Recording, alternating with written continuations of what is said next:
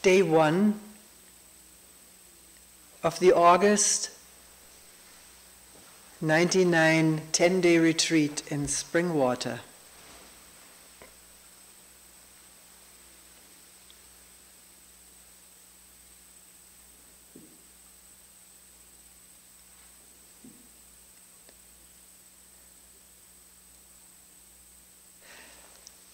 The rustling of cushions and bodies has calmed down.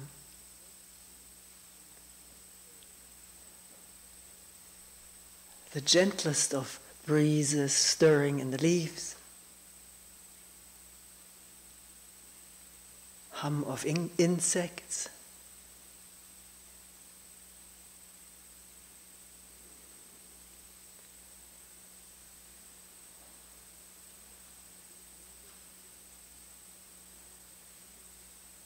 The breathing, is it there? Are we here? Which means, is the breathing here, and the humming and the stirring, the breathing?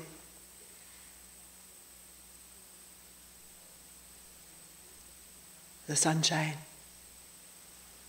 sparkling on the leaves and grasses.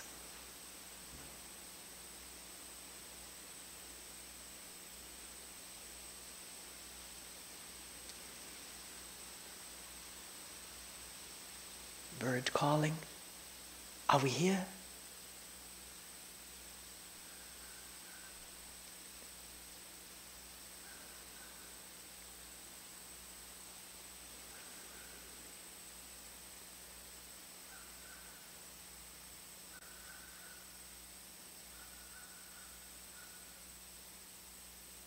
Heart is beating.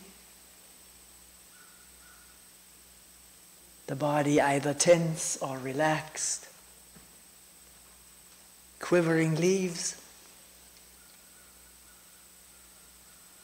Cool air. And bright light. And thoughts coming and going. Are we here for a moment? This moment? Of no special time.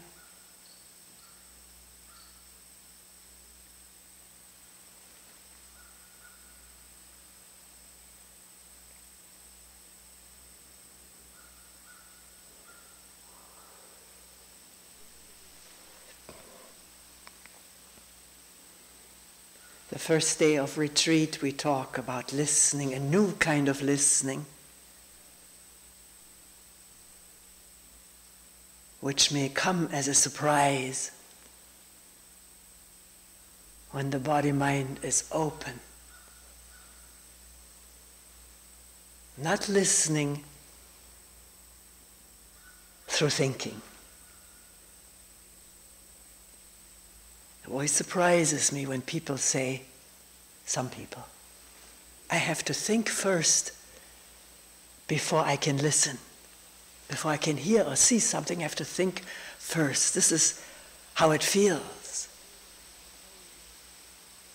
to the mind and body that are so at home, in quotation marks, so at home in the thought world, in the picture and memory and knowledge world.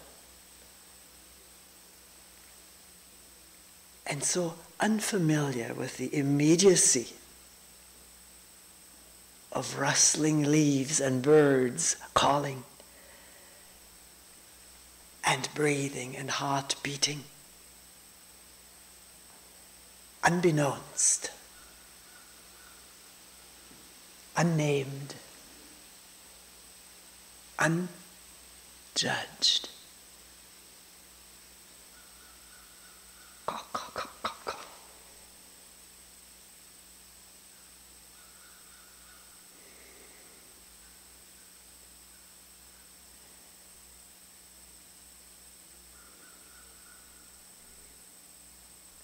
Someone who leads a meditation group asked me this morning,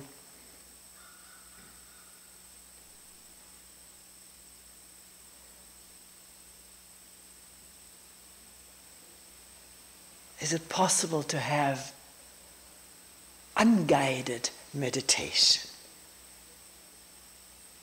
Not drawing attention to this or that in the body, on the outside, verbally, and in this way becoming a leader of a sort of the group.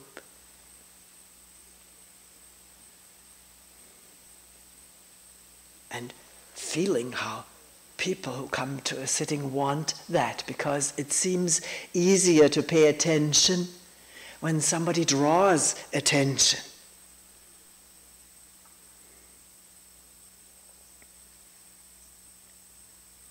We're doing it here in a way, every once in a while. The humming of insects, quivering leaves and branches.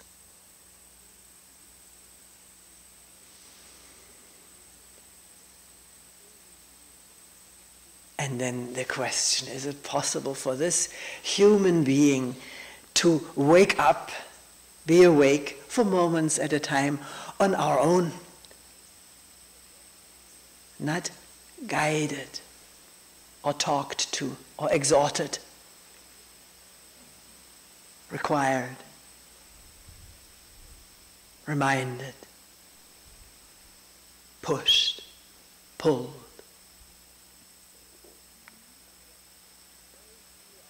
It's up to us to find out if this is possible.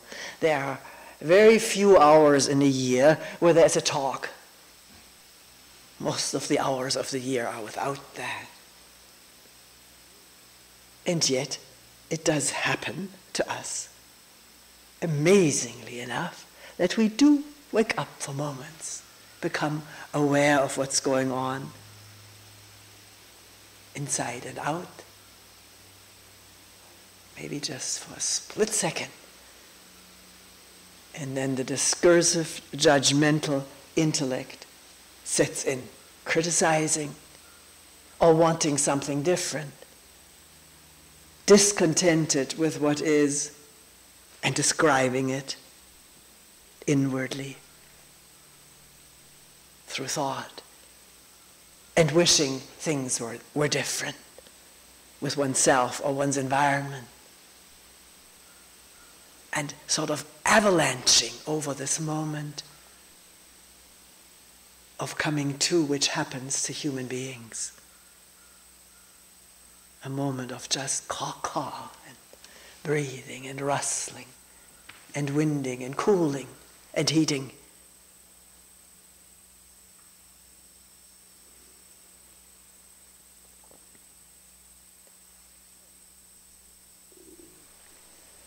We want to sort of force or expedite or train this moment of waking up, of coming to, of being attentive.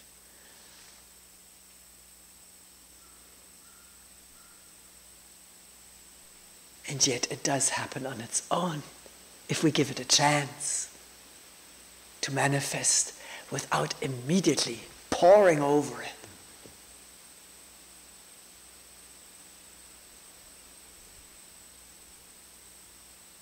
Pouring over it, the covering, the dressing, the frosting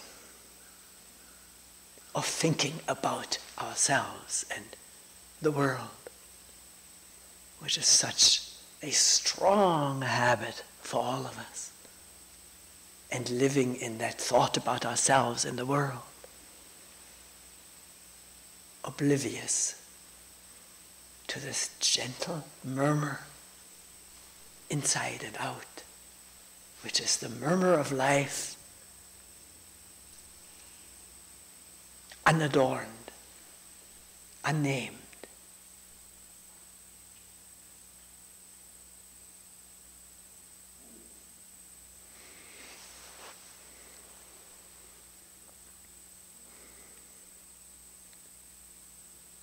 So what is true listening?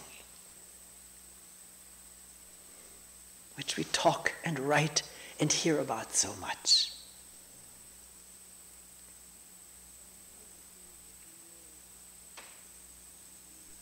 Not just listening with the ears, the acoustics of it, the physiology of it. That's there, that's operating, and we don't even know how it does it. No one is really controlling it. The miracle of life, listening, hearing, seeing, touching, tasting, thinking will include that. Very wise of the Buddhists to throw the thinking in with the sensing. A very similar manifestation of being alive as a human being. So, not just listening with the ears and looking with the eyes. It's beautiful Zen saying, listening with the eyes and looking with the ears. And that doesn't exclude the other senses, because it is one whole perception, which is one whole humming and breathing and winding and aching or joying. One whole indivisible movement of aliveness, not separate, even though the intellect makes it so, makes it seem like there's the hearing and there's the looking, and how can I train the hearing better or see better, which is all possible. We can train the senses enormously. Or else put glasses on or hearing aids.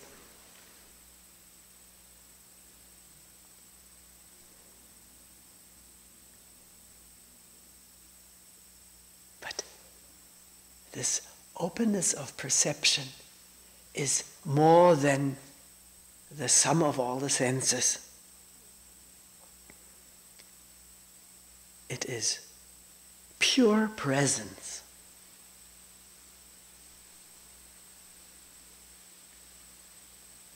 Without the divisiveness of wanting it to be different.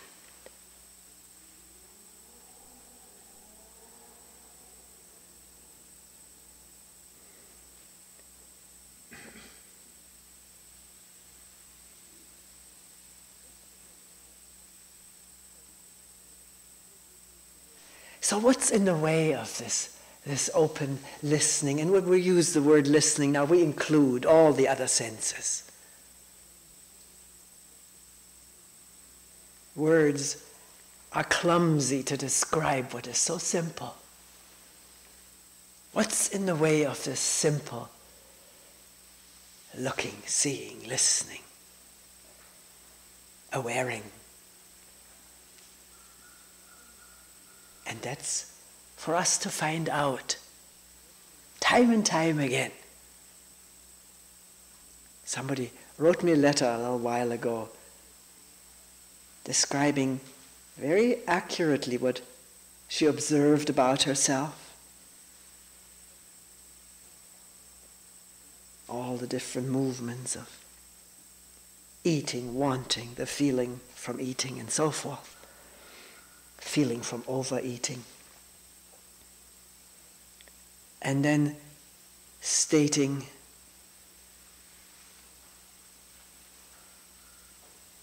there must be something more than this watching everything. Is that all there is? I don't remember it verbatim. It'll be in the next newsletter. And the first response in reading this is, yes, listening and looking is endless. It's as long as this life lasts. Watching what comes up. When there is reactiveness, when there is no reactiveness, no thoughts coming up, or desires or fears, then there's nothing to watch. There's just what's there, without an attitude, without an opinion about it, or a judgment over it. But we don't usually live in this space, or if we do, it comes and goes for most of us. And what is at work then on seemingly autopilot is reactiveness and fear and wanting and conflicting, hassling, angering, depressing, despairing, or pleasuring.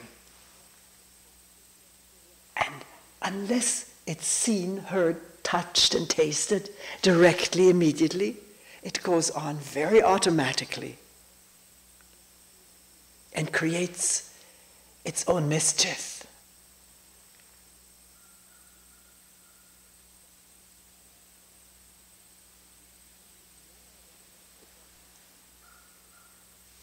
Whether there is something more than just watching or listening, let's come upon that. Let's find out directly. Because just talking about it creates an image and then the wanting that state, while ignoring the state that's here upon us right now, of wanting, of discontent with what is, and allowing that to surface into full light of listening,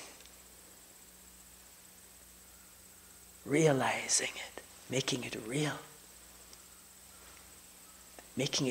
in the light of perception.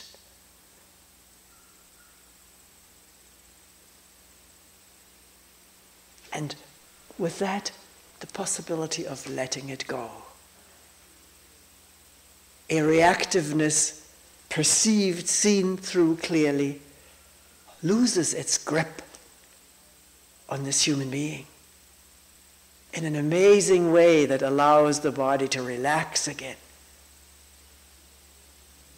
and move on with an undistorted energy, which is distorted by the thoughts we have about ourselves and each other. Distorts the energy. Recently, reading dialogue between Krishnamurti and Bohm in one chapter, they both agree on calling it brain damage. Creating imagery and living in that stuff is an interesting way of putting it.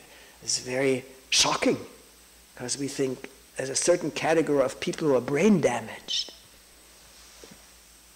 But a damaged brain is a distorted brain, distorted by ideas about how things ought to be or should be or have been, gripped by that and unable in that grip to see and hear what's actually going on. Painful or joyful.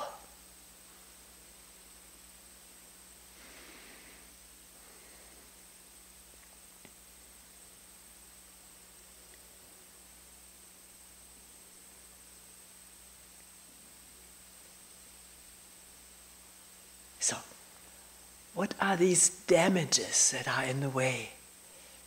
The expectation. We can let go of the word if it's too shocking. Don't need words to describe. We need to find out directly. Expecting things to happen. It sets the whole body-mind it orients it towards something. Anticipating. If we anticipate a delicious meal, the mouth starts salivating. There's nothing on the table yet, but the thought gets the body to anticipate and to respond with these reactions, reflexes. And in that anticipation, moving away from maybe a hunger feeling. What is hunger? If it is explored rather than sliding into anticipation of food. That's for all of us to experiment with, particularly easy in a retreat. Easier than in our daily life where there isn't this silence and space to become aware of what happens. That one is now living in anticipation of food and not with what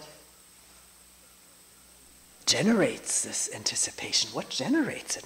To ask that question and then be quiet and listen inwardly. And maybe, not the first time, maybe not the second time, who knows when, maybe immediately, coming upon sort of a restless discontent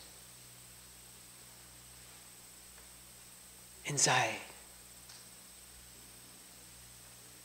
And not moving away from that once it is sort of sensed vaguely. Not wanting to stay with it. Preferring the habitual internal videos with their stimulation. Stimulating the whole body. Away from maybe boredom. I'm not saying it has to be a restlessness, has to be discontent. It's for us to find out. By waking up to the fact that we're involved in fantasy of something that's not happening right now. We started with the hunger feeling and wondering what that is. It's sort of an open question, not a threatening question. Reveal yourself or else. Wondering is not violent, it is gentle. Opening, trying to find out.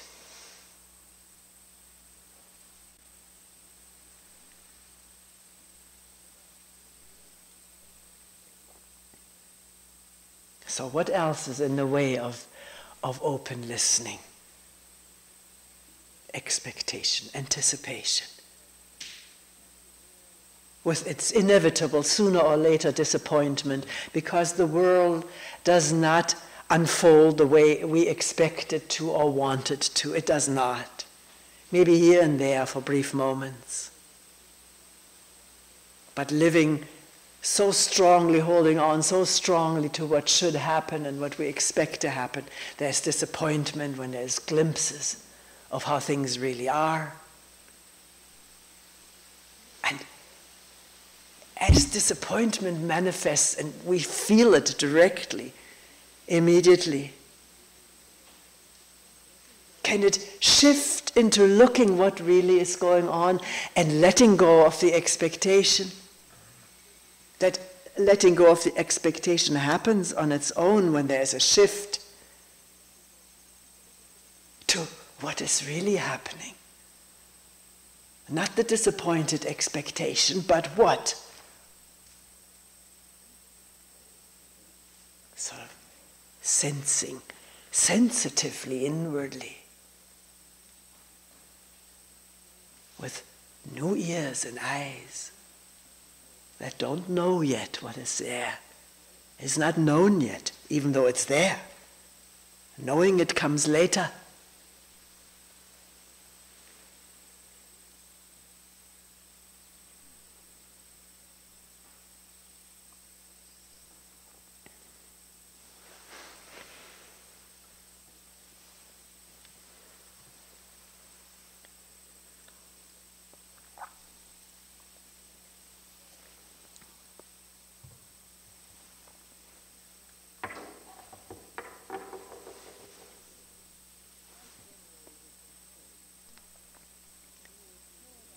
Quite generally, we can say that being filled up with ourselves, our own importance or unimportance,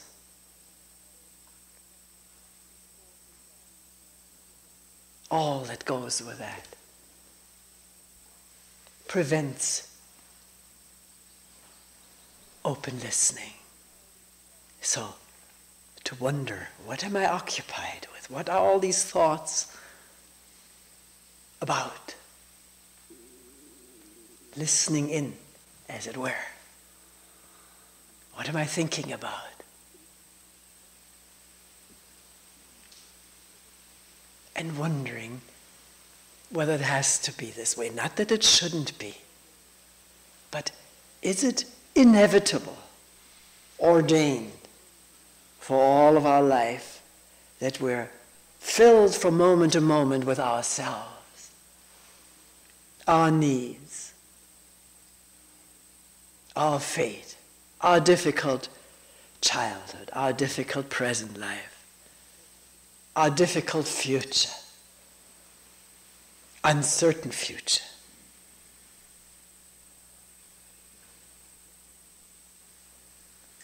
Which automatically blocks out this amazing living now with some space, giving some space to what's here, space from this self-involvement which human beings like you and me are so dunked in, so permeated with.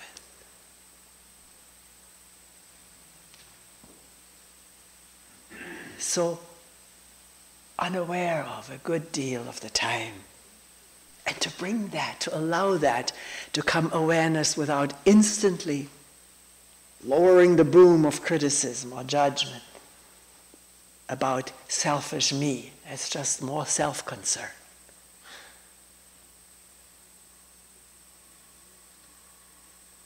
Letting these moment-to-moment movements of conditioning come to light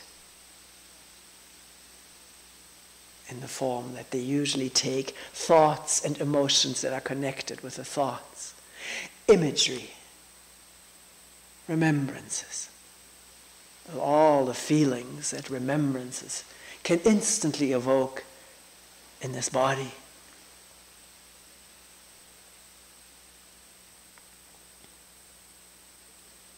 To let it be seen and heard and felt. We think that's not enough. There must be something more spiritual, exalted. Somebody wrote me that too. Recently, I haven't answered that letter yet, but one of these days I will. That there are these two different schools of spiritual teaching. One says, look at your conditioning, be aware of your moment-to-moment reactions and emotions and involvement. And the other one pretty much ignoring this and says, be with the whole.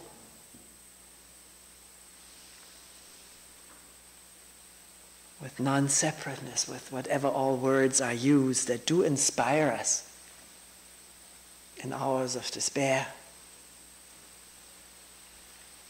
Generate some energy. So what's the right way? Well, neither is the right way.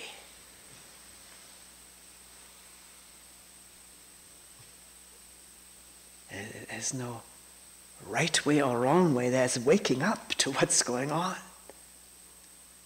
and letting what grips this body, mind, emotions, feelings, tensions, or pleasures, let it be illuminated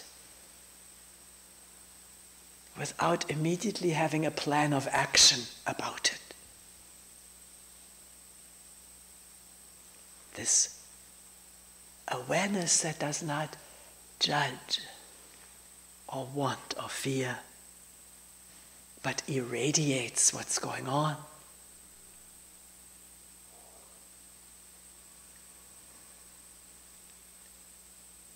And maybe what is going on isn't the same in this light of looking and listening.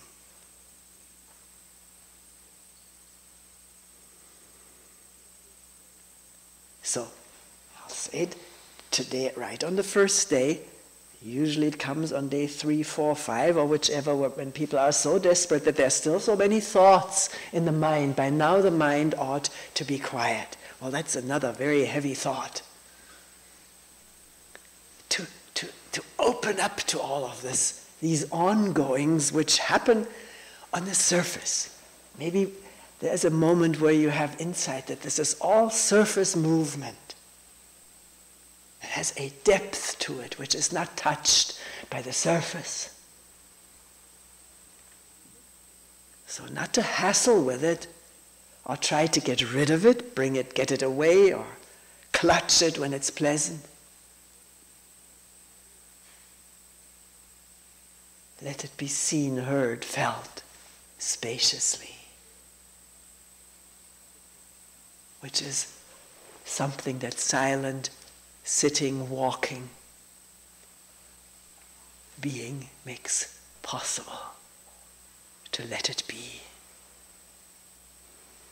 And see one's resistances and these inbuilt reactions, to marvel at their power.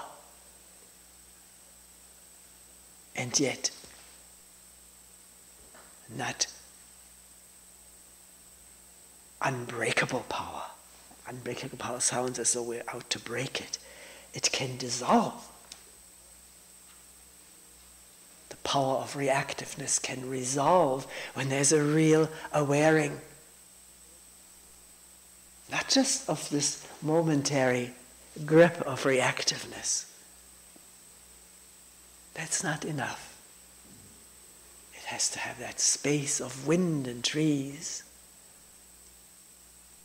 and birds and people and heartbeat and pain and pleasure, all contained, yet not attached to.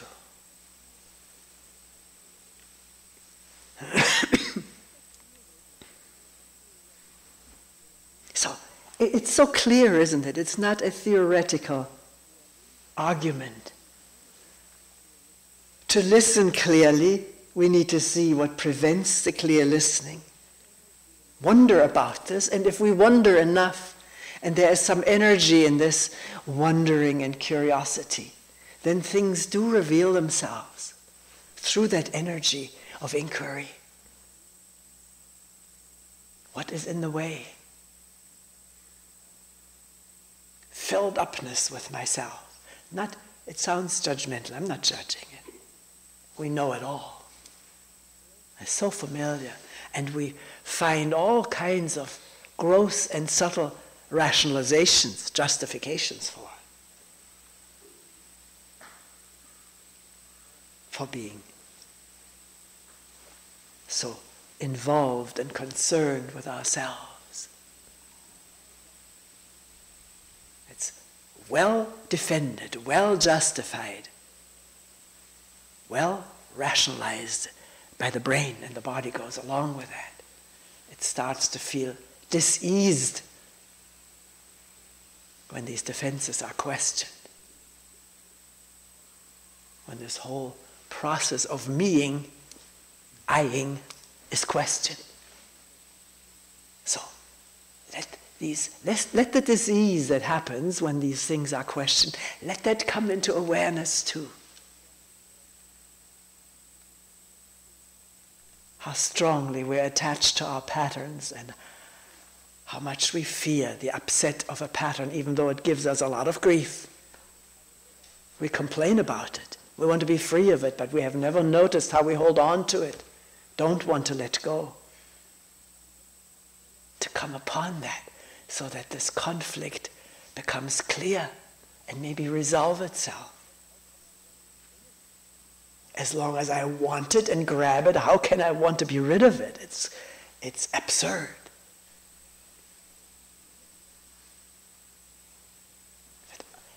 This has to clarify in our awareness.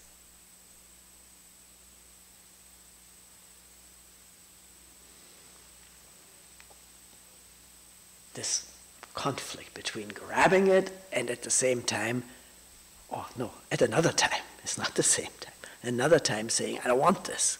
I want to be free of it. Can you help me free myself of my patterns?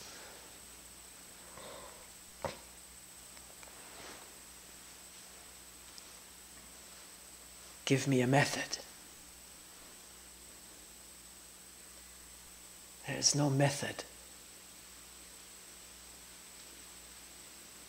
that can beat insight that happens on its own when we are really becoming interested. The word interest sounds too shallow. Maybe a better one will come. Deeply, deeply concerned. about our moment-to-moment ways in which we affect each other so profoundly.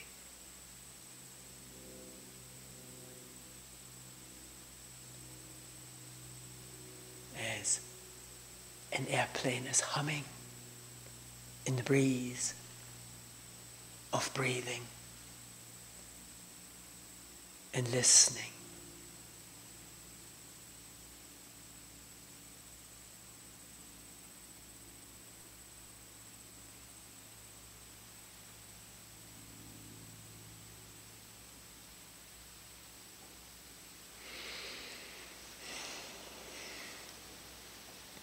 Just a few words about this old topic of authority. Maybe we can renew it. The tendency of all of us to create authority in someone else, meaning by that, wanting that person to tell me what to do.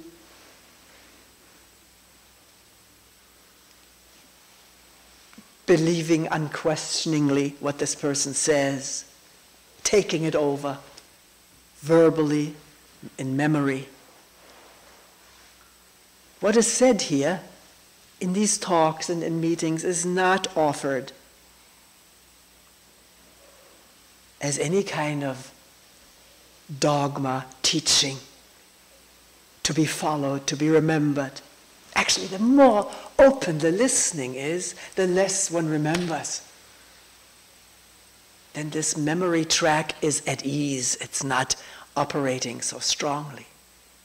If we're really listening and looking right now. People often say this, I really loved the talk, but if you asked me what it was about, I couldn't tell you. I said, well, same here.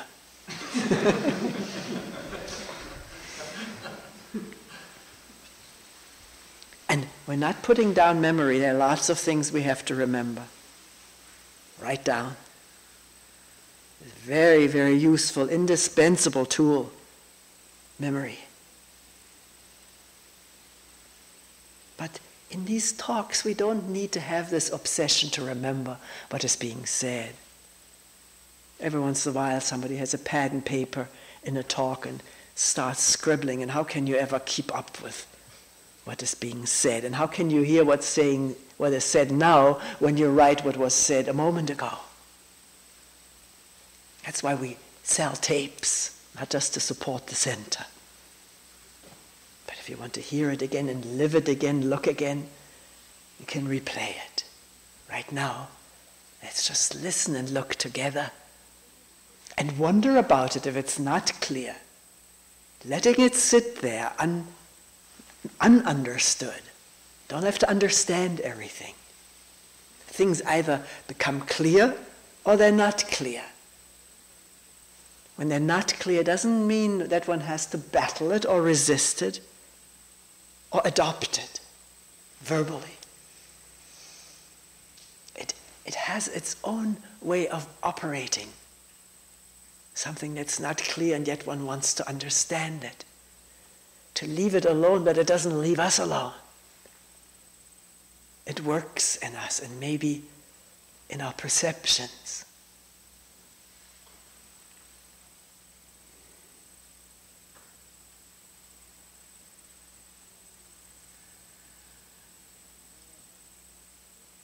So, to become aware of our big yearning for authority, either having an authority to follow or becoming an authority.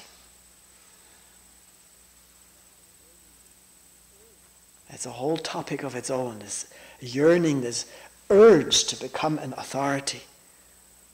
There in all of us, because we have spent so many years of our life, of our young lives, being taught and regimented and instructed and corrected. Sometimes, if we were lucky, by someone who just doesn't do it to feed their own ego. That's when words start flourishing. And not just the words flourish, but they have roots to a greater depth. When we hear things that do not come out of somebody's urge to be somebody or become somebody.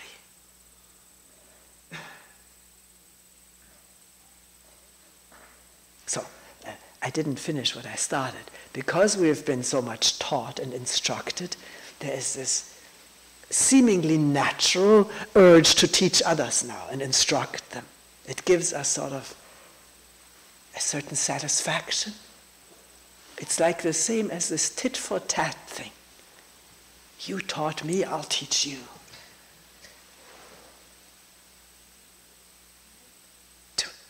Since we're talking about it, maybe to notice it when it happens.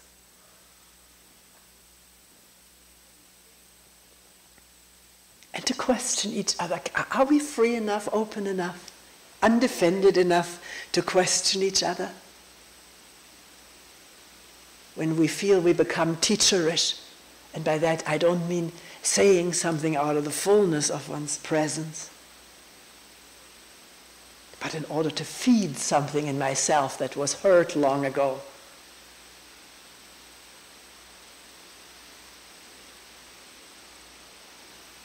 This sort of scar of humiliation or stupidity, dumbness that we all carry around. And now passing it on to others, trying to make up for this in the wrong way.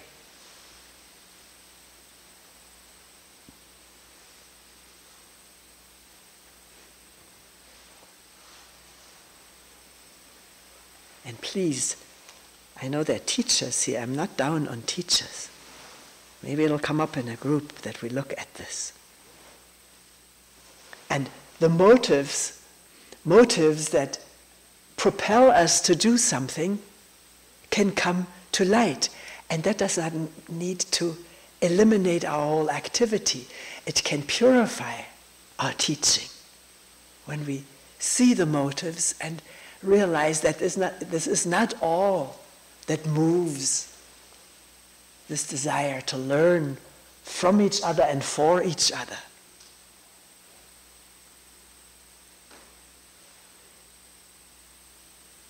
Be careful with that judgment. If that is not there, we can look easier at ourselves and each other.